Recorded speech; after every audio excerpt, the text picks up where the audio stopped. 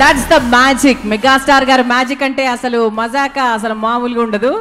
Super.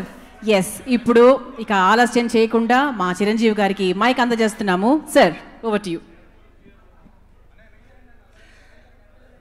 విచ్చేసిన ప్రతి ఒక్కరికి హృదయపూర్వక నమస్కారం. చాలా సంతోషంగా ఉంది. దానికి కారణం, నన్ను అన్నయ్యని నోరారా పిలిచే నా తమ్ముళ్ళందరూ నన్ను ఇక్కడ ఆహ్వానించి నా చేత కేక్ కట్ చేయించి నాకు ఇంత ప్రేమని వాళ్ళు చూపించినందుకు నేను నిజంగా చాలా ఆనందంతో ఉక్కిరిబిక్కిరి అవుతున్నాను. అంటే వీళ్ళని మీట్ అవ్వటం, వీళ్ళతోటి ఇలా సంభాషించడం అది నాకు కొత్త కాకపోయినా సరే, ఇలాంటి సమయంలోనే వాళ్ళ ప్రేమని రకరకాలుగా వ్యక్తం చేసుకుంటుంటారు. ఇవన్నీ చూస్తే నేను ఎంత అదృష్టవంతుడిని అనిపిస్తుంటుంది. కాబట్టి ఇంత ప్రేమను చూపించే నా తమ్ముడు చేస్తున్న ఈ కార్యక్రమం అత్యంత విజయం కావాలని మనస్ఫూర్తిగా కోరుకుంటూ వారి ప్రేమకు స్పందిస్తూ నా హృదయపూర్వక అభినందనలు ముందస్తుగా తెలియజేస్తున్నాను. అండ్ చాలా సంతోషం. అండ్ ఈ సినిమా ఇండస్ట్రీలో ఎవరి పని వాళ్ళు చేసుకుంటూ, ఎవరి సినిమాల్లో వాళ్ళు చేసుకుంటూ కష్టపడి పనిచేస్తూ ఉంటారు. ఎప్పుడో ఇలాంటి సమయంలో ఆట విడుపుగా సరదాగా కొంత ఎంటర్టైన్మెంట్, అందులో క్రికెట్లు ఆడిది ఆడుకోవడం సర్వసాధారణం.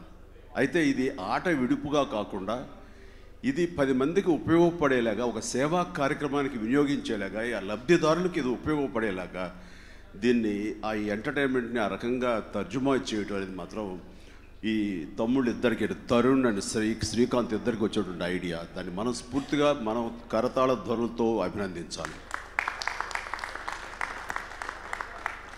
ఇది ఒక రకంగా చెప్పాలంటే ప్రేక్షకుల పట్ల ఎవరైతే మమ్మల్ని ఆదరిస్తారో ఆ ప్రేక్షకుల పట్ల మా కృతజ్ఞత తీర్చుకునే అవకాశంగా మేము భావిస్తుంటాం. గురజాడు గారు చెప్పినట్లుగా సొంత లాభం కొంత మానుకొని పొరుగువాడికి సాయపడవై అంటారు. అది ఎంత అక్షర సత్యం అంటే తద్వారా లభించే ఆత్మసంతృప్తి వెలకట్టలేనిది. ఇక్కడున్న ప్రతి ఒక్కళ్ళం కూడా మనం ఎదుగుతున్న సమయంలో మన స్వార్థం మనం చూసుకుంటాం. నేను పైకి రావాలి, నేను సంపాదించుకోవాలి, నాకు అన్ని రకాలుగా నా సంతోషం, నాకు సుఖ సంతోషాలు కావాలి, నా కుటుంబాన్ని చూసుకోవాలని ఖచ్చితంగా ఆ స్వార్థంతో మన పని మొదలు పెడతాం, ప్రొఫెషన్లో ఎంటర్ అవుతుంటాం. కొన్నాళ్ళు అయిన తర్వాత మనకి సరిపోతుంది, మన కడుపు నిండుతుంది. అప్పుడు పక్కన ఉంటుంటే అర్ధాకలితో ఉండేవాడుకో, లేకపోతే అన్నం దొరకని వాడుకో, ఆకలితో సఫర్ అవుతున్న వాడుకో మనం కనుక ఒక చేయూతలు అందివ్వగలిగితే, ఒక ముద్ద పెట్టగలిగితే ఆ వచ్చే సంతృప్తి అంతా ఇంత కాదు. అది అనుభవపూర్వకంగా నాకు తెలుసుకునే విషయం మీతో షేర్ చేసుకుంటున్నాను. నేను కూడా బిగినింగ్ డేస్లో నాకు విలాసవంతమైన కారు కావాలి, నేను విలాసవంతంగా బతకాలి, ఫస్ట్ క్లాస్లో జర్నీలు చేయాలి, ఇతర దేశాలు తిరగాలి, నా కుటుంబ సభ్యులను ఆనందంగా ఉంచాలి, అన్ని సుఖ సంతోషాలను చేసి బెస్ట్ కార్స్ అని అన్ని ఇవన్నీ కూడా గ్రోయింగ్ స్టేజ్లో అనుకుంటున్నాము. అదేవిధంగా కష్టపడి పనిచేస్తుండేవాడిని, అనుగుణంగా నాకు అంత మొత్తాలు వస్తుండేది, రెమ్యునరేషన్ పెరుగుతూ వస్తుండేది. కానీ కొన్నాళ్ళ తర్వాత ఒక రకమైన సాచ్యురేషన్ అంటే ఒక రకంగా తృప్తి అనేది అంతం లేకుండా పోతుంది. సో దేనికి తృప్తి చెందలేకపోతున్నాం. ఎప్పుడైతే తృప్తి లేదో అక్కడ మానసిక శాంతి కూడా లభించదు. ఈ సమయంలో అనిపిస్తుంటుంది ఎంతసేపు మన గురించి, మన చుట్టాల గురించి, మన బంధువుల గురించి, మన స్నేహితుల గురించి ఆలోచిస్తున్నాం. కానీ నిజంగా మనం ఎవరు అని చెప్పి ప్రేక్షకులు మనకి ఇంత అత్యున్నతమైన స్థానాన్ని కల్పిస్తారు, ఇంత ప్రేమను మనపై కురిపిస్తున్నారు.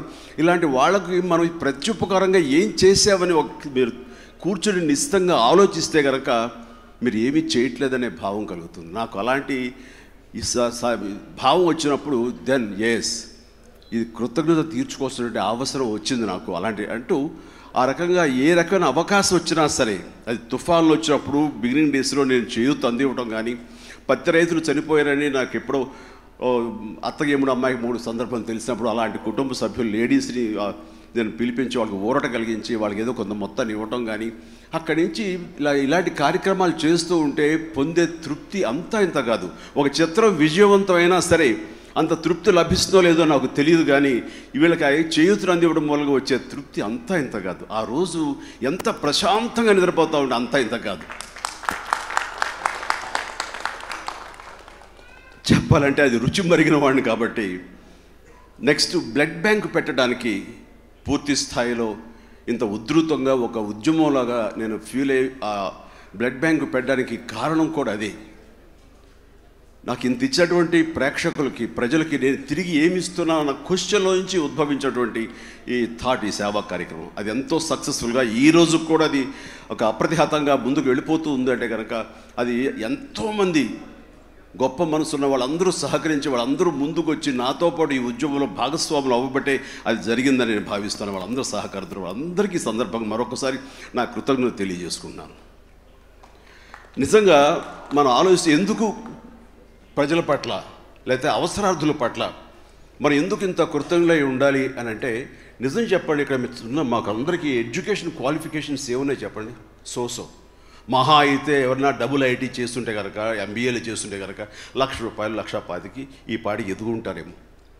కానీ రోజుకి లక్షలు సంపాదించే స్థాయికి మేము వచ్చామంటే అది సినిమా ఇండస్ట్రీ, పరిశ్రమ. మేము విలాసవంతమైన కార్లు కొనుక్కుంటున్నామంటే అది సినిమా పరిశ్రమ. అలాగే అద్భుతమైన బంగాళాల్లో ఉంటున్నాము, మ్యాన్షన్స్లో ఉంటున్నాము అంటే అది ఈ సినిమా పరిశ్రమ మాకు ఇచ్చింది. ఈ సినిమా పరిశ్రమ మాకు ఇవ్వటం అంటే మమ్మల్ని ఆదరించిన ప్రేక్షక అభిమానులు మాకు ఈ యొక్క అవకాశం మాకు ఇచ్చారు. అలాంటి వాళ్ళకి తిరిగి ఎంతో కొంత మనం ఇవ్వాల్సినటువంటి ఆవశ్యకత ఉంది, ఇచ్చి తీరాలి. అందుకనే ఇందాక గురజాడ గారి మాట చెప్పాను, సొంత లాభం కొంత మానుకుని పొరుగు వారికి తోడ్పడాలని చెప్పేసి. దాంట్లో భాగంగా ఈ రోజున టీఎస్ఏ వాళ్ళు చిన్నవాళ్ళైనా వాళ్ళ చిన్న మనసుల్లో చాలా పెద్ద భావం వచ్చింది.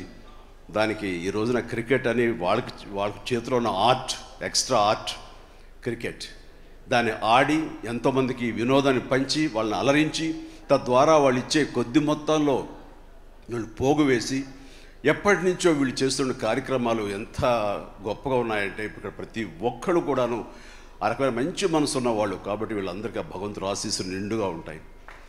వీళ్ళు చేసే కార్యక్రమాలు మానసిక దివ్యాంగులు కానివ్వండి, శారీరక దివ్యాంగులు కానివ్వండి, అలాగే impaired visually and hearing problem ఉన్న వాళ్ళకి కానివ్వండి, అలాగే ఒలింపిక్స్లో గెలుపొందిన వాళ్ళకి ఇవ్వడం కానివ్వండి, విమెన్ ఎంపవర్మెంట్ కానివ్వండి, చిల్డ్రన్ ఎంపవర్మెంట్ విషయంలో కానివ్వండి, ఇలా బహు కోణాల్లో నుంచి ఎవరికి ఏ అవసరం వచ్చినా సరే ఈ టీఎస్ఏ ముందుకు వచ్చి వీళ్ళందరూ వీళ్ళ వితరణ చూపిస్తూ వాళ్ళకి చేయూతగా ఉండటం అనేది మనస్ఫూర్తిగా మనందరం కరతాళ ధ్వనంతో వీళ్ళు చేసే కార్యక్రమాలు ఖచ్చితంగా మనం పోగొట్టాలి.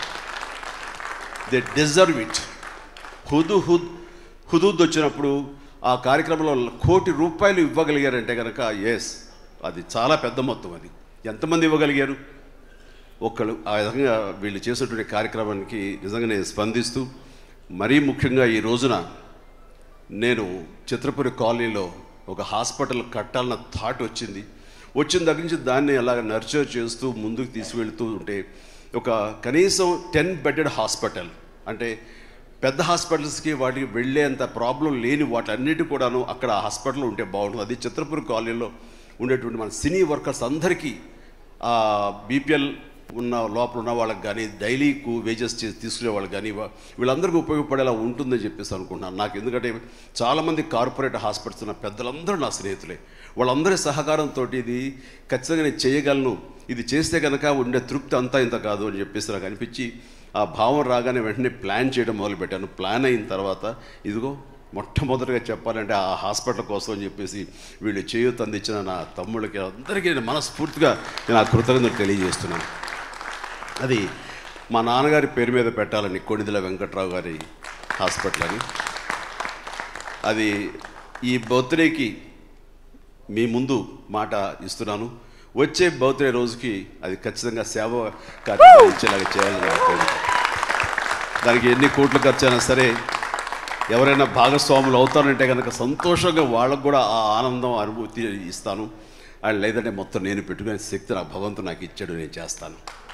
అండ్ అయితే మన ఎదుగుదలకి కారణమైనటువంటి, పరోక్షంగా ప్రత్యక్షంగా కారణమైనటువంటి మా వర్కర్స్ ఎవరైతే ఉన్నారో ఆ వాళ్ళకి ఇది ఉపయోగపడేలాగా ఉంటే కనుక అది నా ప్రాథమిక బాధ్యతగా నేను తీసుకుంటున్నాను. అది అలా ఉపయోగపడుతుందని వాళ్ళకి ఆ రకంగా హెల్త్ పాయింట్ ఆఫ్ వ్యూలో వైద్యంగా వాళ్ళందరికీ ఉపయోగపడుతుంది అనుకుంటున్నాను. అండ్ అది అలా కొనసాగుతుంది. నేను ఆ మాట అనగానే కొంతమంది డయాగ్నోస్టిక్ సెంటర్స్ వాళ్ళు వచ్చి అక్కడ మేము ల్యాబ్ ఏర్పాటు చేస్తాం, సో ఎక్స్రే మిషన్లు కానివ్వండి, ల్యాబ్ టెస్టులు కానివ్వండి మేము చేస్తాం, అరగా మేము కంట్రిబ్యూట్ చేస్తాం అన్నారు. కొంతమంది డాక్టర్స్ విన్నావు నువ్వు హాస్పిటల్ కడుతున్నావు అని చెప్పేసి స్పెషలిస్ట్ని మేము పంపిస్తాం. ఎవ్రీ వీక్ సాటర్డే సండే హృద్యోగానికి సంబంధించి కానీ హార్ట్ కానీ ఇతర వీటి మీద మేము ఇన్పుట్స్ ఇస్తామని అంటున్నారు.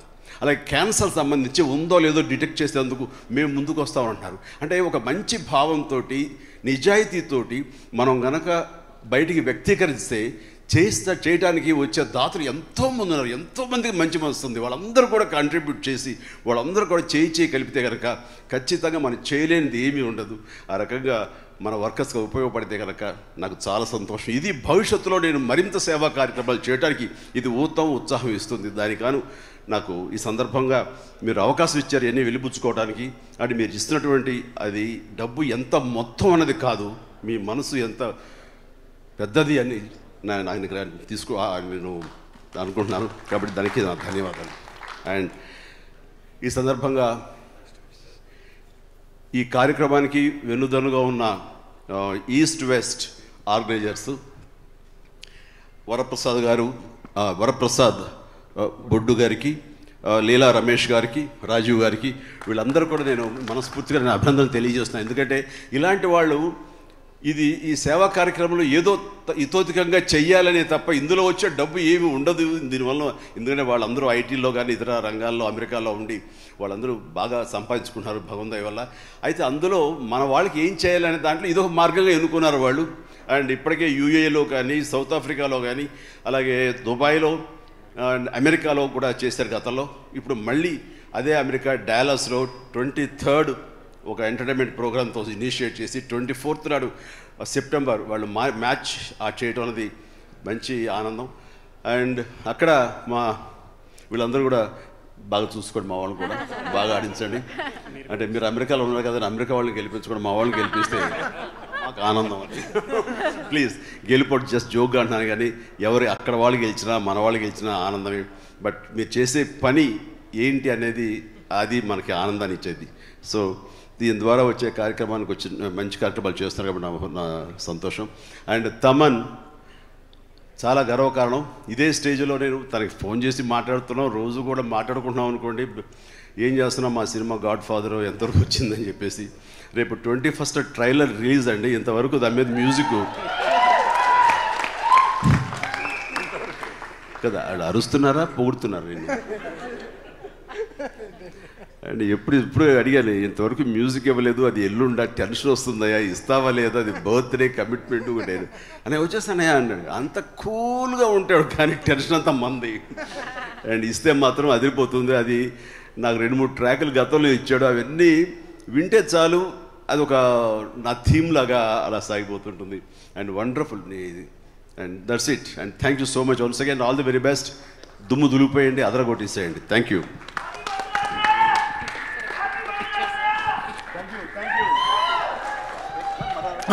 అనే ఒక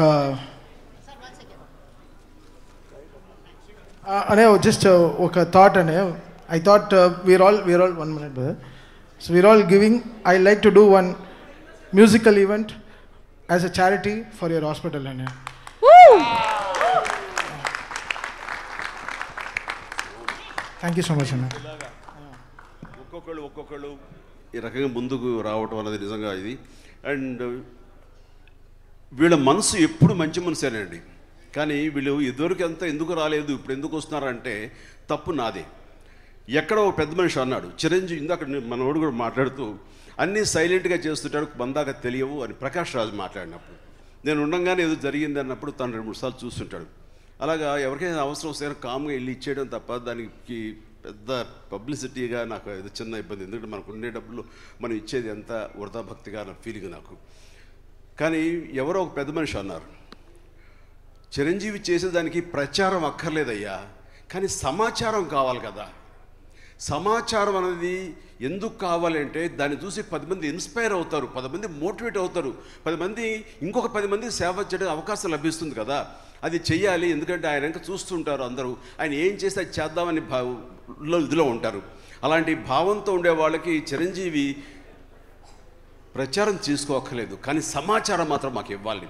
అది నన్ను మోటివేట్ చేస్తుంది. అందులో ఏ కార్యక్రమం చేసినా సరే 10 మందికి తెలిసి వచ్చేలాగా నేను నా స్టైల్లో చేస్తున్నాను. అలా చేయటం మొదలుపెట్టిన దగ్గర నుంచే ఆక్సిజన్ బ్యాంక్ కూడా బయట నుంచి కొన్ని ఫండ్స్ వచ్చినాయి. సిసిసి కూడా అలాగే ఎంతోమంది నా స్నేహితులందరూ కూడా దాంట్లో కంట్రిబ్యూట్ చేశారు. ఈ రోజున వీళ్ళు చేస్తున్న ఈ టీఎస్ఏ చేస్తున్న ఈ కార్యక్రమంలో మా తమ్ముడు తమన్ తను ఇన్స్పైర్ అయ్యి ఇదే హాస్పిటల్కి తను సెపరేట్గా ఒక ప్రోగ్రామ్ చేసి వచ్చిన మొత్తం నాకు ఇస్తానంటే కనుక ఎస్, మీకు అందరి ఆశీస్సులు ఉంటుందా, భగవంతుడు ఆశీస్సులు ఉంటుంది. సంతోషం. Thank you very much. Please do subscribe Mr. Good channel. Please do subscribe Mr. Good channel. Please do subscribe Mr. Good channel. Please do subscribe. Please do subscribe. Please do subscribe. Please do subscribe. Please subscribe. subscribe Mr. Good channel. Mr. Mr. Good. Mr. Good. Mr. Good.